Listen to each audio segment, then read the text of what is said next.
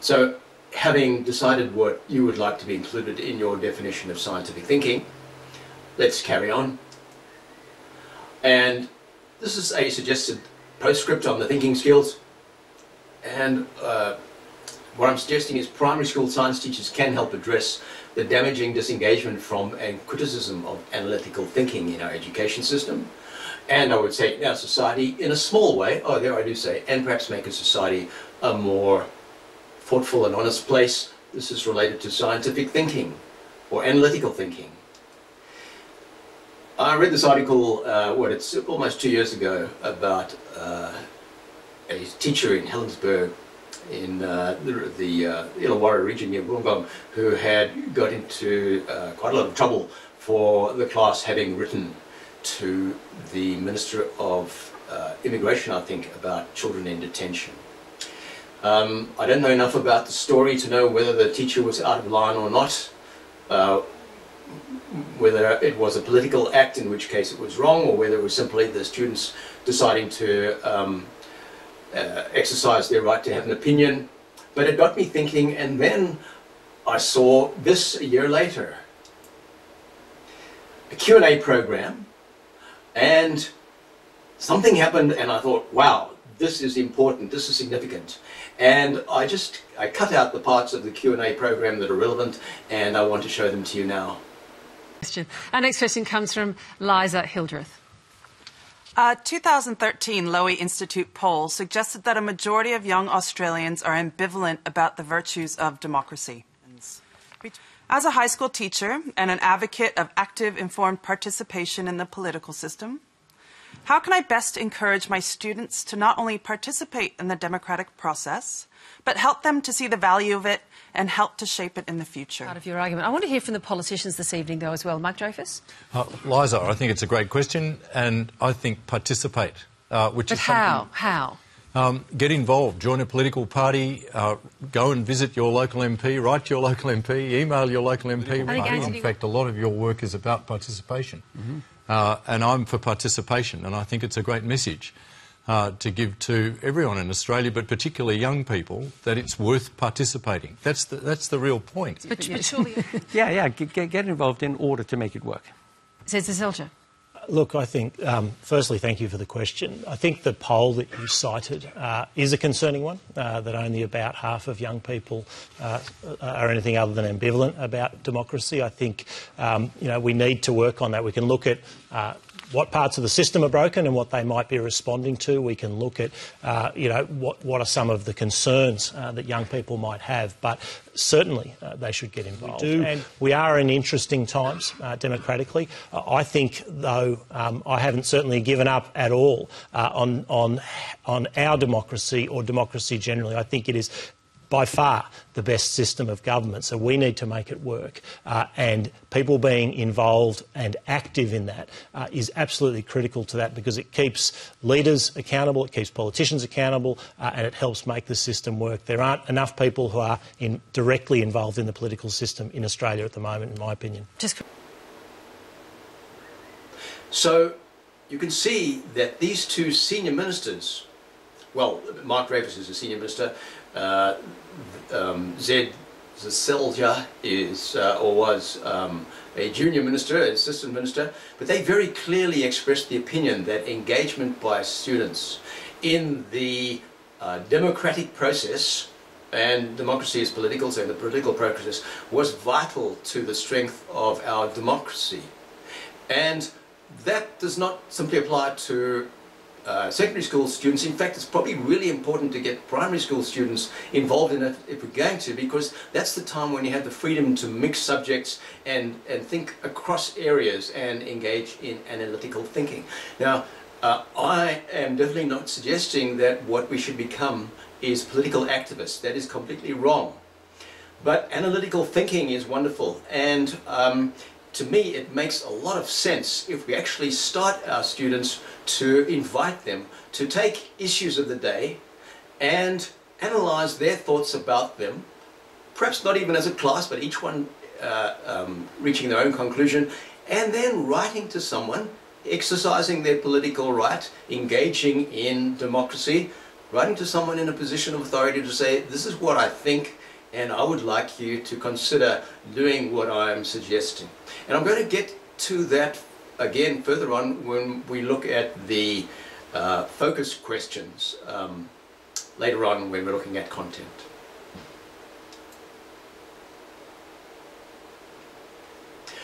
There's another important video that I need to show you. There's a lot of information from outside coming into this course, and it's all vital because I know we haven't got to content yet, but content changes from year to year. This syllabus's content is radically different from the technology in the previous syllabus's content. Science doesn't change that rapidly, though actually these days it does. So the content is the vehicle for us to achieve the vision.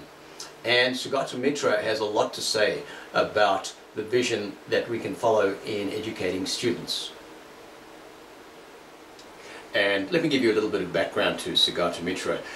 He was working as an engineer, a design engineer in Delhi. This is some years ago. And if you've ever been to India and to one of the major cities, you'll know that there are these beautiful buildings like the one that Sugata Mitra was working in, and alongside of that there'd be a slum, and then alongside of that there might be a huge area for washing clothes, and then some eating area, and so there is really no planning as we have here. And so Sugata Mitra's office building was actually next to a slum. He had this task of designing a terminal that had to be used in a supermarket. It was many years ago, and it was a box type of terminal, and instead of having a normal mouse to make it more robust, it had little levers that you use the levers with, and he had to test how it would work, and he had this idea, and what he did was he went down to the slum next door and knocked a hole in the wall. It became known as the hole in the wall experiment, and plugged this terminal in, connected it to the internet, set up cameras to watch it, and left. And the adults took very little notice of it, but after a little while a little fellow came around, and he was fiddling with the joysticks, and he could hardly reach up. It was designed for adults, so he was standing on his tiptoes doing this, and a girl a little older than him came after he'd been doing it for a while, and he started teaching her how to use it, and other kids gathered around, and it became quite a thing. By the end of the week they had worked out how to browse the web and were actually trying to hack into sites. And Sugata Mitra thought, wow, this is a lot more interesting than designing terminals. He was invited sometime after this to give a TED talk. It was a long TED talk, and I cut out the beginning of it, and this is where he starts to explain about the hole in the wall experiment.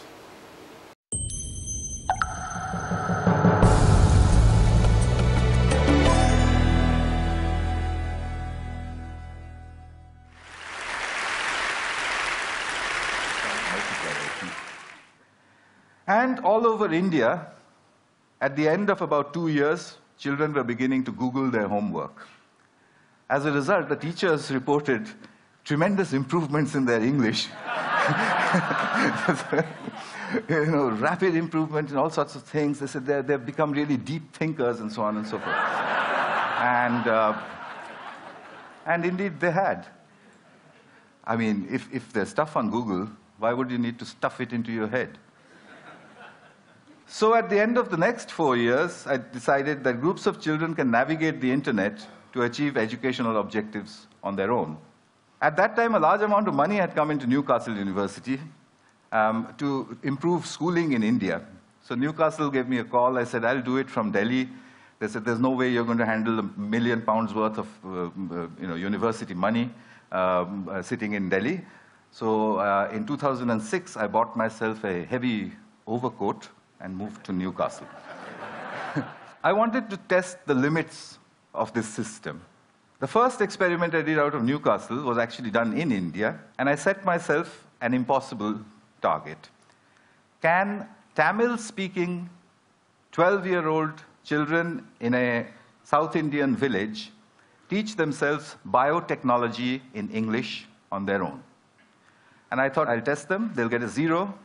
I'll give them material, I'll come back and test them, they'll get another 0. I'll go back and say, yes, we need teachers for certain things. I called in 26 children. They all came in there. And I told them, look, there's some really difficult stuff on this computer. I wouldn't be surprised if you didn't understand anything. It's all in English, and I'm going. So I left them with it. I came back after 2 months, and the 26 children marched in looking very, very quiet. I said, well, did you look at any of the stuff? They said, yes, we did. Did you understand anything? No, nothing. So I said, well, how long did you practice on it before you decided that you understood nothing? They said, we look at it every day. So I said, for 2 months you were looking at stuff you didn't understand. So a 12-year-old girl raises her hand and says, literally, apart from the fact that improper replication of the DNA molecule causes genetic disease, we've understood nothing else.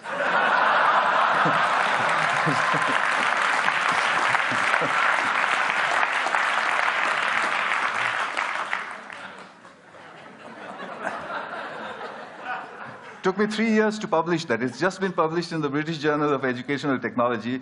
One of the referees who refereed the paper said, it's too good to be true, which was not very nice. Well, but the expression was not very nice. So their scores had gone up from 0 to 30%, which is an educational impossibility under the circumstances. But 30% is not a pass. So I found that they had a friend, a local accountant, a young girl, and they played football with her. I asked that girl, would you teach them enough biotechnology to pass? And she said, how would I do that? I don't know the subject. I said, no, use the method of the grandmother. She said, what's that? I said, well, what you've got to do is stand behind them and admire them all the time. Just say to them, that's cool, that's fantastic, what is that? Can you do that again? Can you show me some more? She did that for 2 months. The scores went up to 50, which is what the posh schools of New Delhi with a trained biotechnology teacher were getting. Across the River Tyne, 5,000 miles from Delhi, is the little town of Gateshead. In Gateshead, I took 32 children, and I started to fine-tune a method. I made them into groups of 4. I said, you make your own groups of 4. Each group of 4 can use 1 computer and not 4 computers. Remember, from the hole in the wall. You can exchange groups. You can walk across to another group if you don't like your group, etc. You can go to another group, peer over their shoulders, see what they're doing, come back to your own group, and claim it as your own work. And I explained to them that a lot of scientific research is done using that method.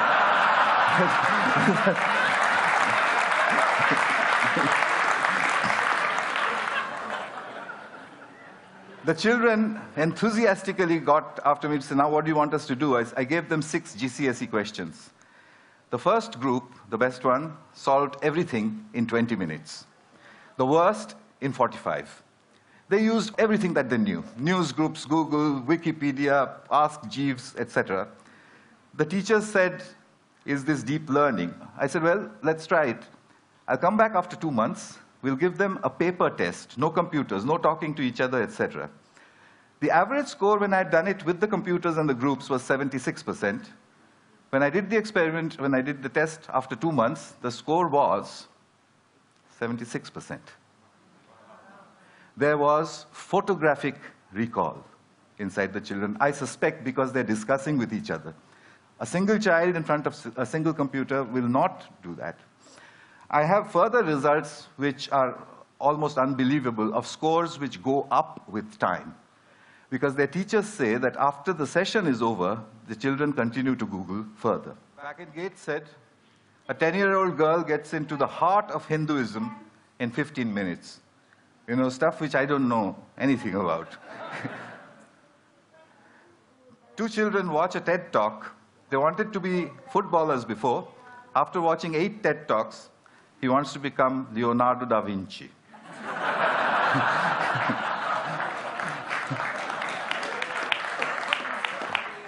It's pretty simple stuff.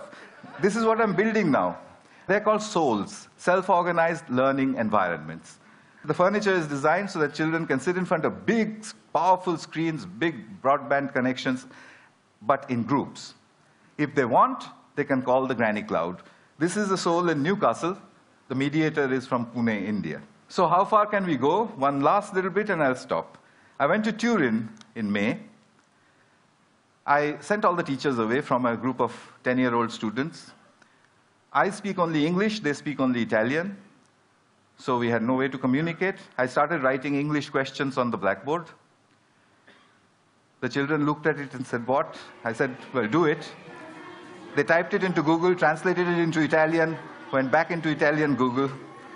15 minutes later,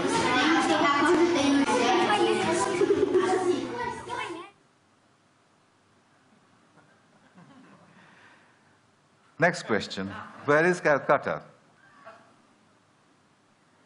This one, they took only 10 minutes.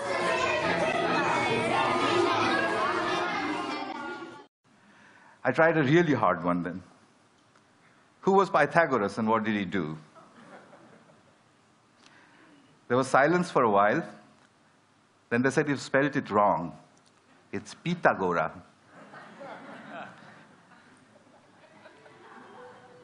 And then, in 20 minutes, the right-angle triangles began to appear on the screens. It just sent shivers up my spine. These are 10-year-olds.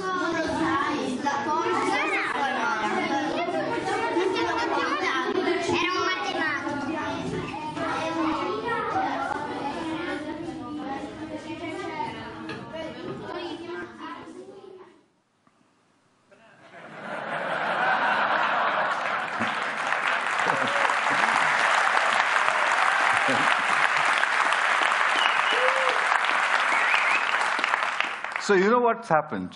I think we've just stumbled across a self-organizing system. A self-organizing system is one where a structure appears without explicit intervention from the outside.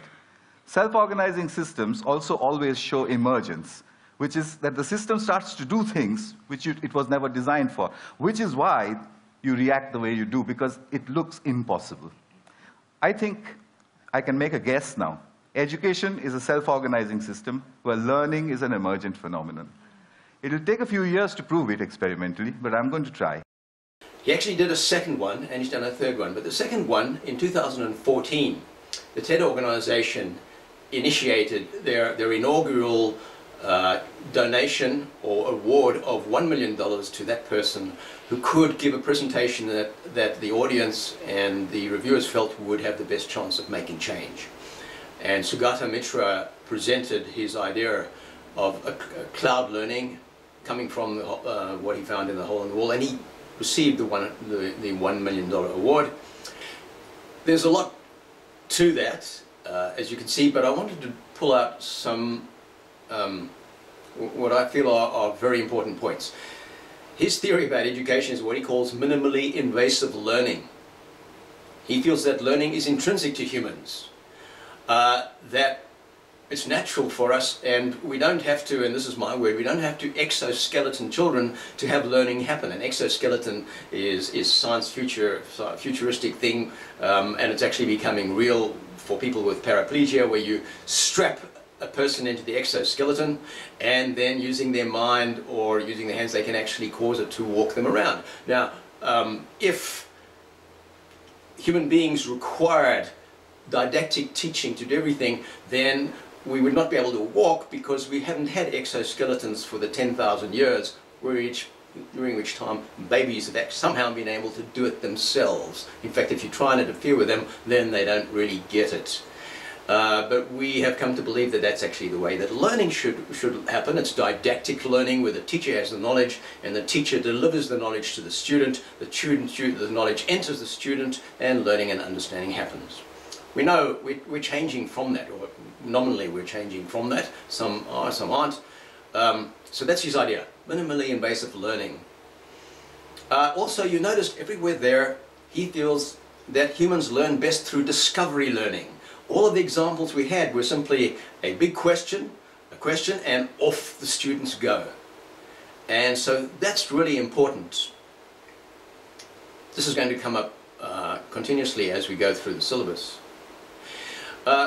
Didactic teaching, what I mentioned, where the teacher has the knowledge, that became necessary for the Industrial Revolution, because there were specific ways of running machines and of causing motors to work that had to be passed on, and we've been using that reasonably successfully for some time, but it is becoming less and less effective as environment and social life and work has changed.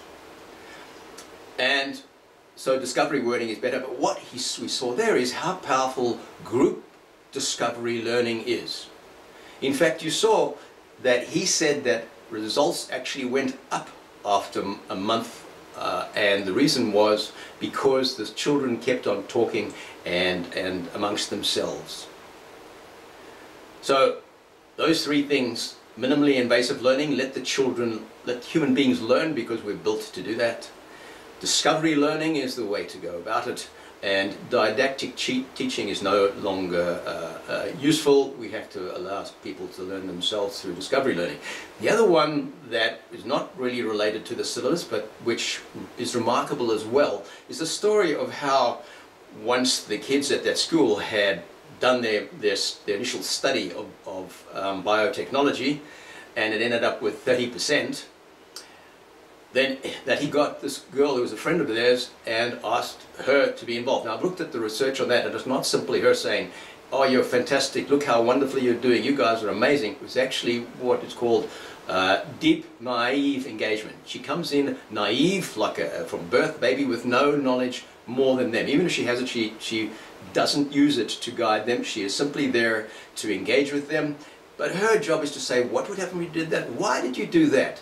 I'm wondering, you know, like why this, and what would happen if that happened? And so that caused this remarkable 50% increase in outcomes. There was nothing else happening there. It was a closed environment for research, and that changed the results by 50%.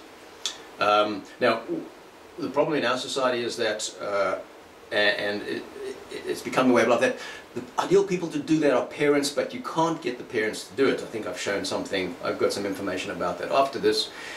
But what he created was the granny cloud in England. He found, when he did this work in England, he got advertised for a group of retired people, he called them the granny cloud, to beam in to schools in India and be engaged with them as an interested other, and also do some English learning with them. And if you want to watch the full Sugata Mitra video, go onto YouTube and find it, because you'll see the granny cloud at work there. In society as it is, parents do not have the time to do that anymore. Parents' engagement with children in their schoolwork drops and drops and drops from kindergarten, and keeps on dropping until they get to year 12. Parents are too busy to be involved. That's the nature of our society today. But what the people that perhaps have time are the grandparents.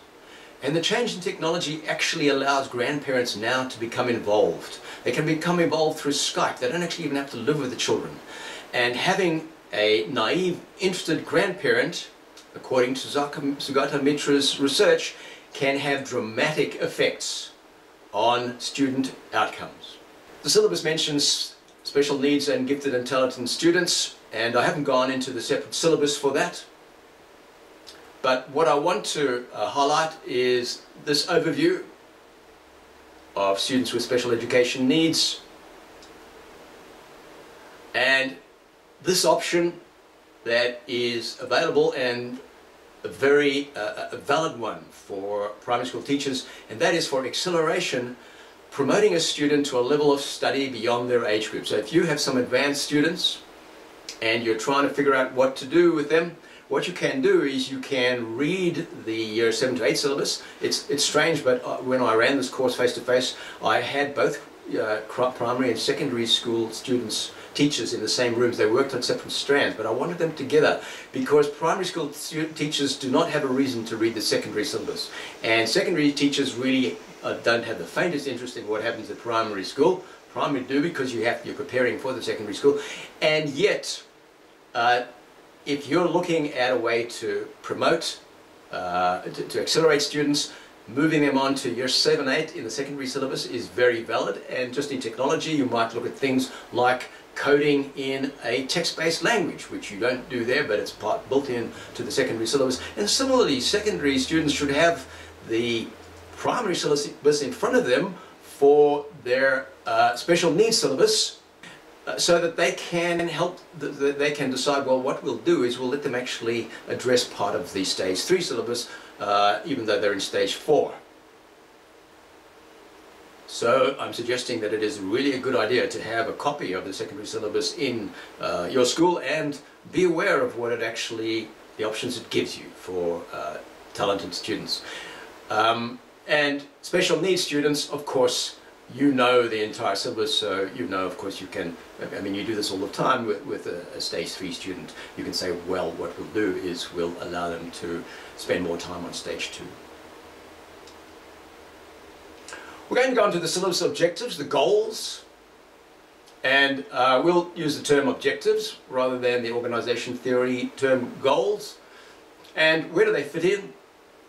After the vision statement and mission statement, statements of strategy, the goals, objectives, actions, and action plans are given to break down into detail how the mission will achieve the vision.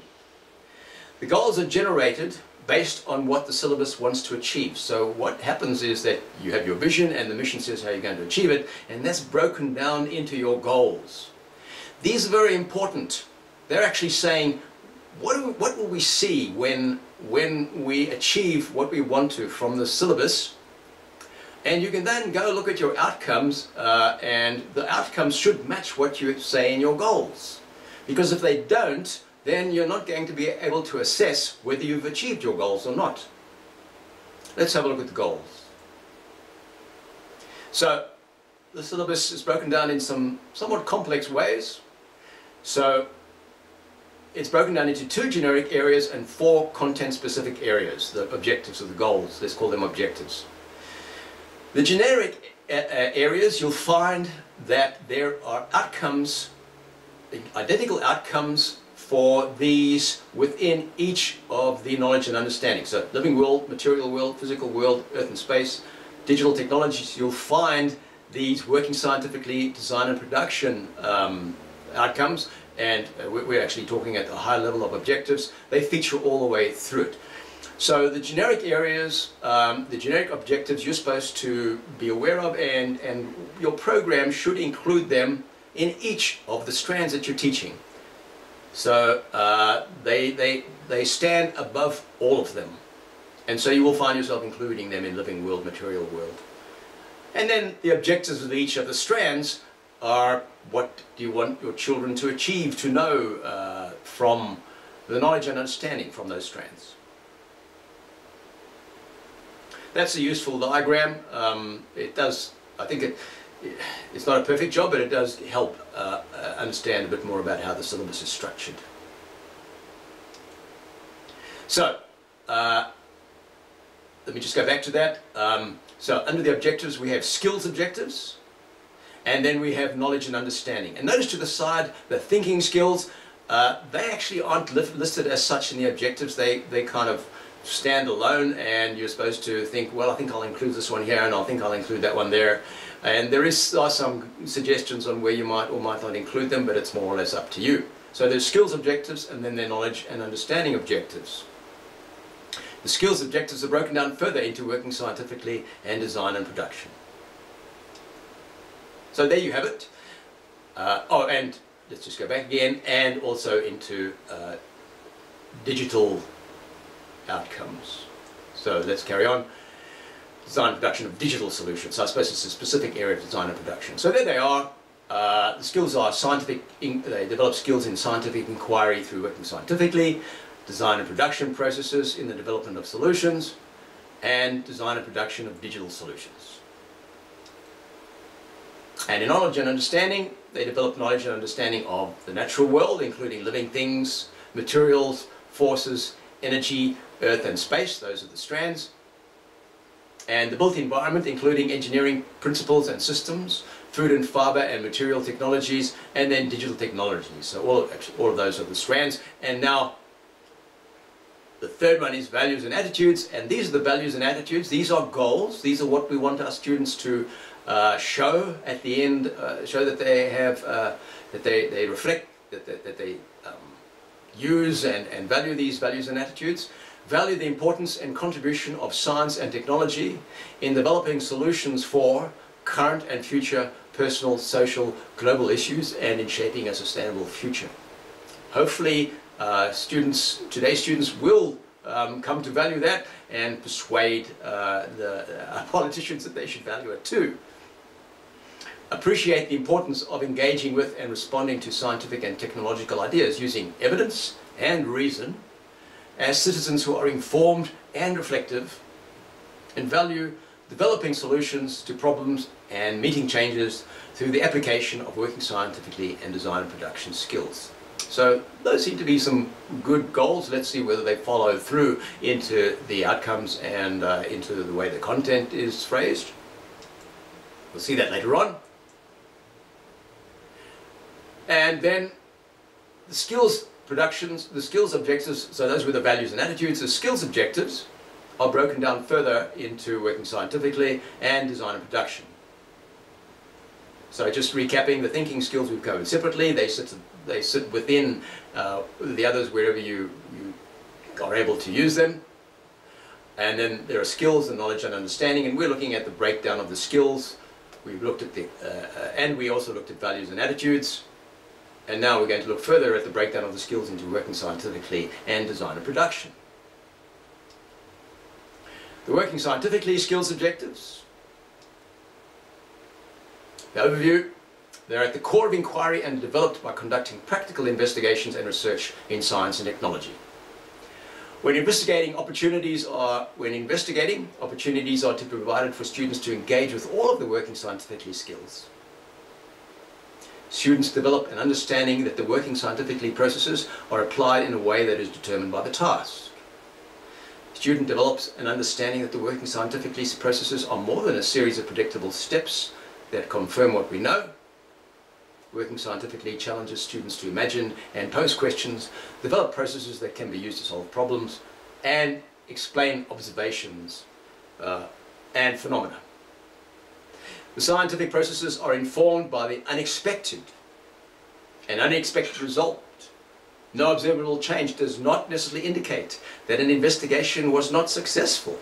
That's an important point that we've raised before, but rather can be used to direct further questioning and scientific investigation. So instead of saying, oh, my idea was wrong, what we say is, oh, good, I've been able to eliminate another line of inquiry, therefore I can focus it more precisely. An investigation is a scientific process of answering a question, exploring an idea, or solving a problem that includes practical activities such as planning a course of action, using fair testing and replication, collection and interpretation of data, reaching a conclusion and communicating findings. So, to design units of work that achieve the working scientifically skills objectives, it's necessary to know what the syllabus considers working scientifically skills to be. This is expanded on the syllabus and on the following pages. So just let's go back and you'll see that's an overview of what working scientifically is. It doesn't actually tell you what these skills are. It just says this is what they'll be doing when they're working scientifically. So what do you actually see them doing? That's broken down further into these 4 components. So if you're working scientifically, you're doing these things. You're questioning and predicting, planning and conducting investigations, processing and analyzing data, and then communicating. What I've done is I've tried to structure those more precisely because, as I said before, when we read text like that, we kind of make assumptions in our own brain and miss what the structure is actually requiring us to do. So let's break it down and have a look at it. First of all, just point out that there's a continuum of learning tables. They provide these for us, which are very useful because they tell us what's the progress of what is the expected progress in students' activities and outcomes as they go from early 1 to stage 1 to stage 2 to stage 3, and they give us a continuum. In questioning, predicting, planning and conducting investigations, processing and analyzing data, and communicating. And it says we're not covering content yet, but wish to point out that the continuum of learning tables include references to the relevant Australian curriculum content descriptors. And you can see there they're ACT-DEP 015, ACT-DEP 025, and as I mentioned earlier, and you'll find in the content, the New South Wales syllabus content does not go into deep detail on how what you can actually do in applying this content, or in programming this content. It's designed so that you then rely on the Australian syllabus to give you ideas and expand it further. And that's why they've given us these links. So the content elaborations and the teaching resources are located at those curriculum content descriptor pages. And you'll find I've given you in your resources a means of linking directly to each of those from the objective and the outcome. So let's have a look at these. Oh, that shows you what you find when you click on that link. It takes you to the Scootle website. That's in our system. That's where it has the elaborations, and then actual the elaborations, and then actual resources. So listed down below there are the resources under, you'll see data representation, and here is the resource. You can find out about data representation, and you can click and view details, view resource. There's information about algorithms and game-based learning. So Scootle enlarges on the content and then also actually gives you resources. So now we'll look at the breakdown of those 4 working scientifically skills. And remember, the first one was questioning and predicting, and this is what was in that text, but I broke it down to show what it actually structures as. And it says, students question and make predictions about familiar events and outcomes of investigations. So they're questioning and making predictions about familiar events and outcomes of investigations. They pose relevant questions to initiate a scientific investigation and predict outcomes to unfamiliar situations. And there's the continuum of learning, and what I did was I highlighted in color where things replicate themselves. So you can see pose questions about familiar objects and events, respond to questions about familiar objects and events. Now that continues on into stage 2, but it's phrased slightly differently for respond to questions. So the first one is about familiar objects and events, but in stage 1 now, the students are not given the advantage of it being a familiar object and event. It's now more broad, and coming in stage 1 is make predictions about possible findings. Then stage 2, that pose has actually been enlarged to identify and pose questions in, instead of about familiar objects, it's in familiar contexts that can be investigated scientifically. And then make predictions is there again, but it's based on prior knowledge. And finally in stage 3, we still have pose questions, but they're now testable questions. And we have them make predictions, but it's make and justify predictions about new things, scientific investigation. So you can see there the continuum, and to make it easier to actually pick up where new things are appearing and what the changes are, I've used color to help with that. The next one is planning and conducting investigations. Students explore their surroundings and develop strategies for planning, conducting fair testing. They work collaboratively and individually. That's important. So this is actually there in the gold, collaboratively and individually. And we'd like to see in the outcomes that they have shown a growth in their ability to work collaboratively and individually. What are they working for? To plan appropriate investigations, test predictions, and find answers to questions. So students make observations using their senses and use measurement and appropriate technologies. So they have measurement and appropriate technologies to collect and record these observations. They use appropriate materials, tools, and equipment. So there are different things, materials, tools, and equipment, and recognize risks in conducting practical investigations. And here's the continuum for planning and conducting investigations. The third one is processing and analyzing data. Students organize, share, that's interesting, you have to share and compare data and information. They engage with a range, now what does share mean? That's interesting. Does it mean share with you, the teacher, or share amongst themselves?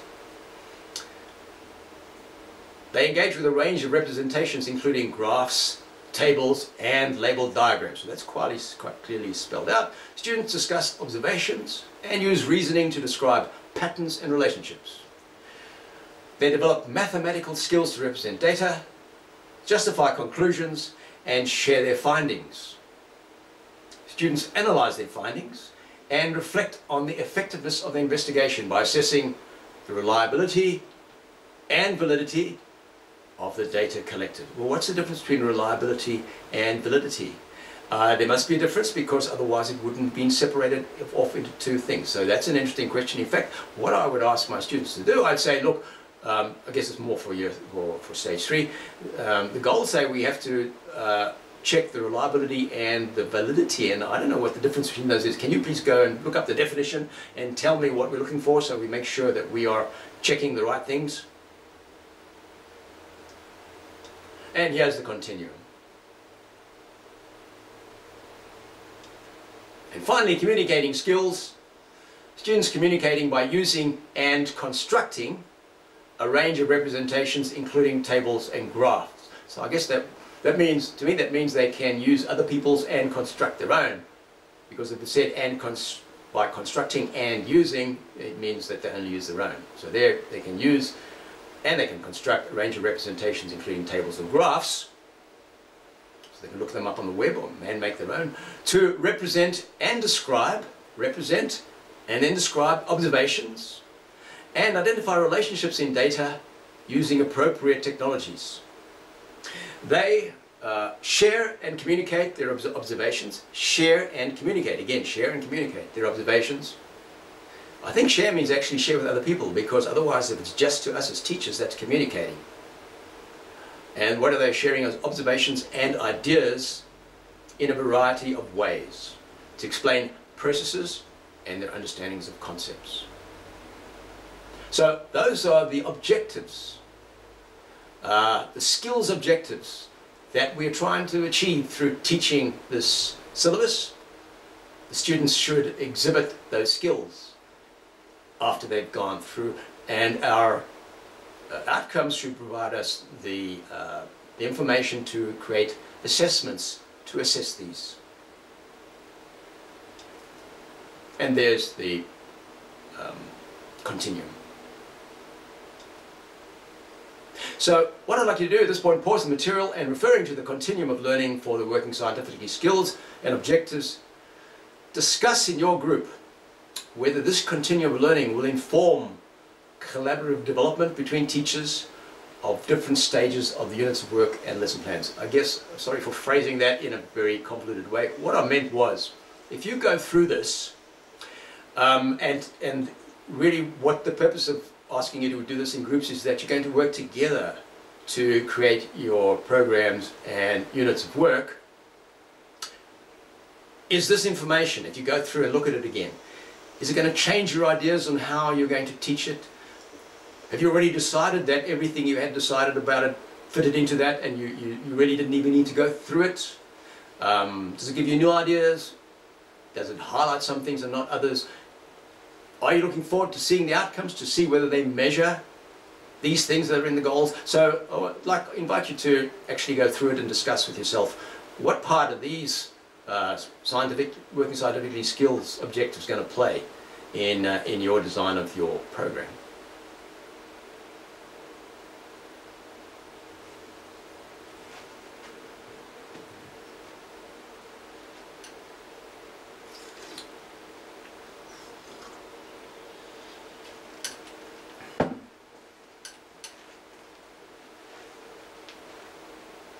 And when you finish that, then come back to this video.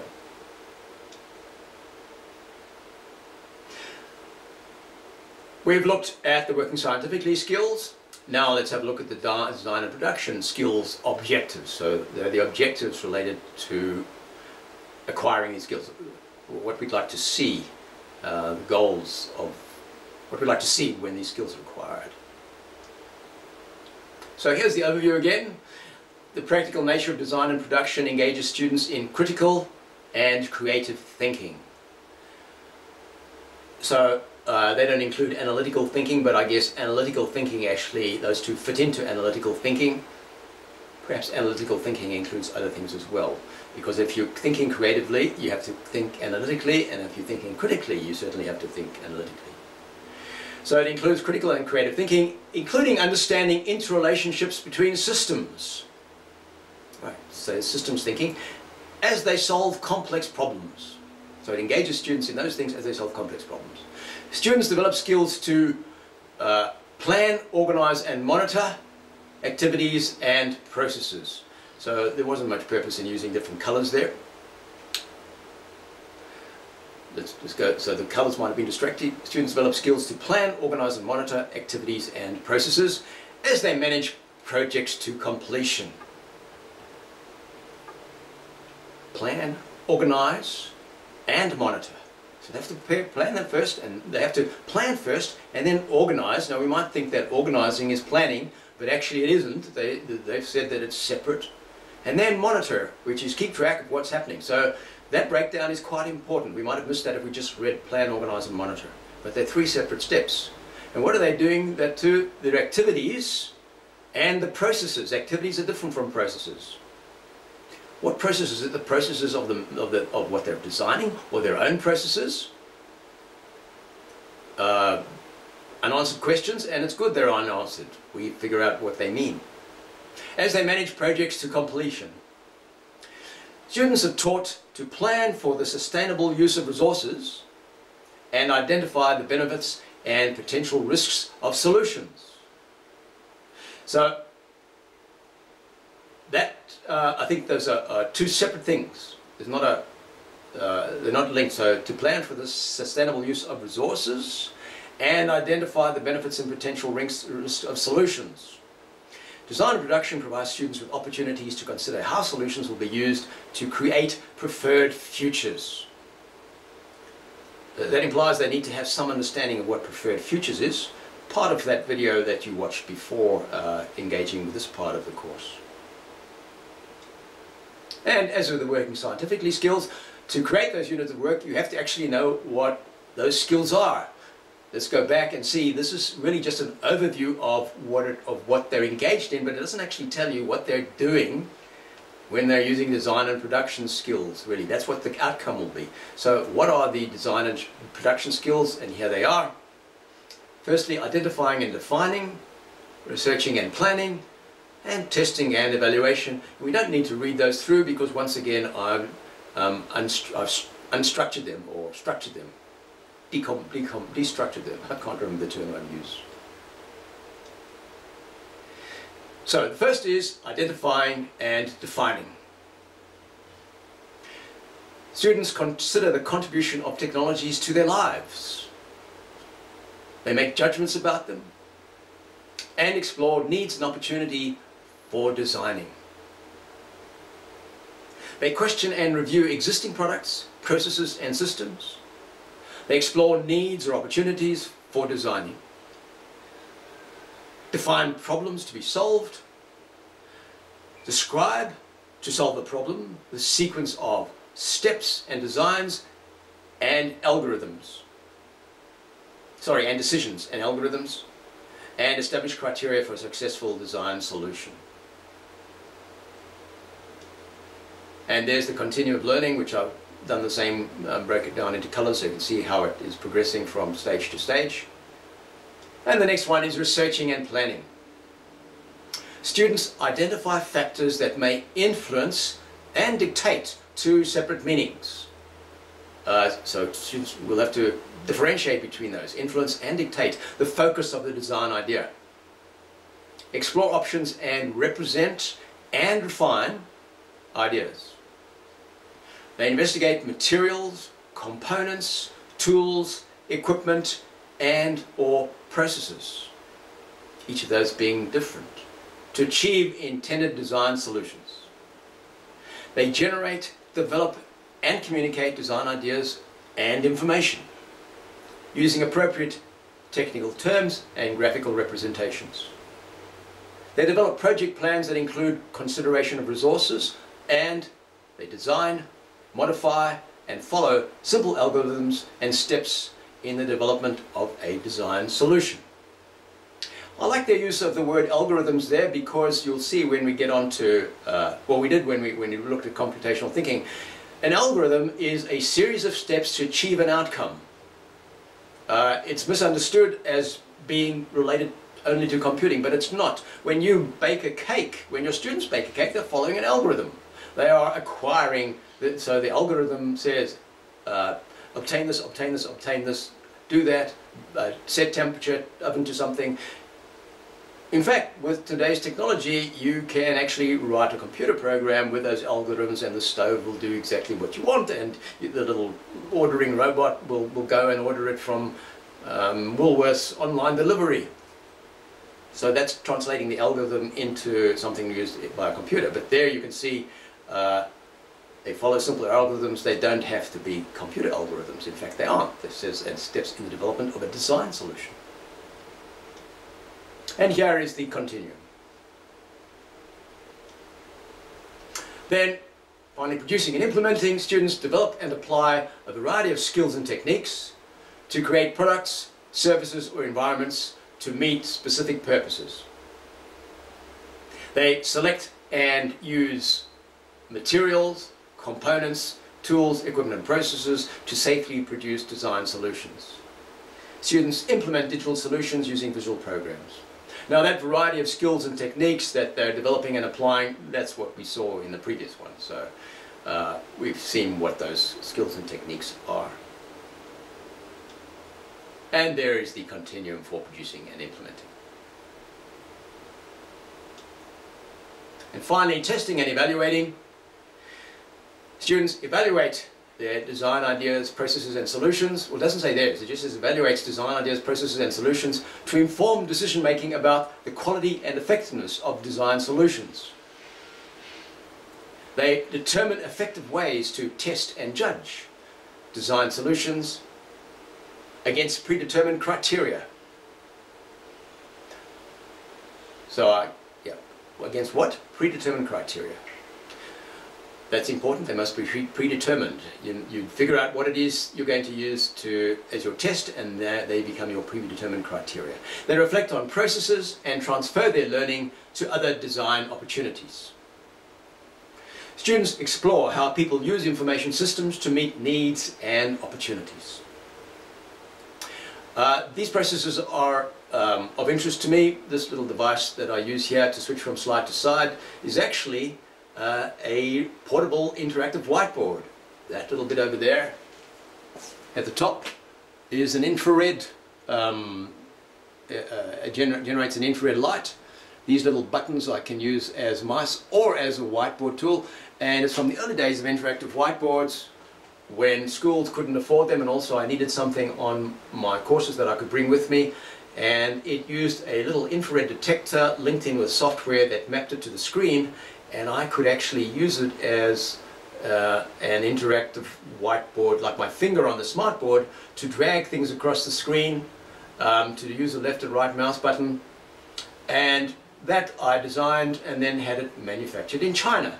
So I had to go through all of these steps myself to achieve that design.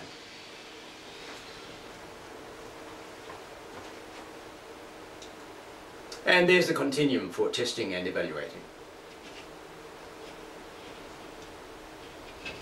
So at this point, pauses material and referring again to the continuum of learning, this time for the design and production skills.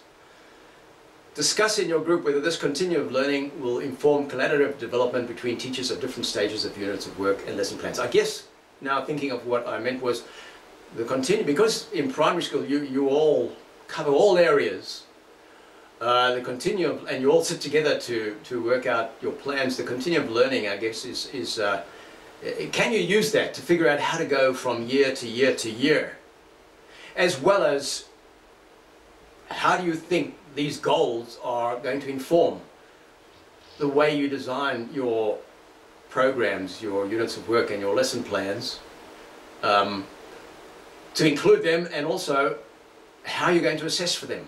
And hopefully we're anxiously waiting to see what the outcomes say, whether they give us guidance on how to assess these. They better, because these are goals, these are visions, this is what we're supposed to do, and if actually down at the assessment end there's no way of assessing whether the students are achieving these things or not, then there's some kind of disconnect between the vision and the mission and the goals. and the action plans or the assessments. So we'll see as we get on further. So if you can take your time to have a look at that.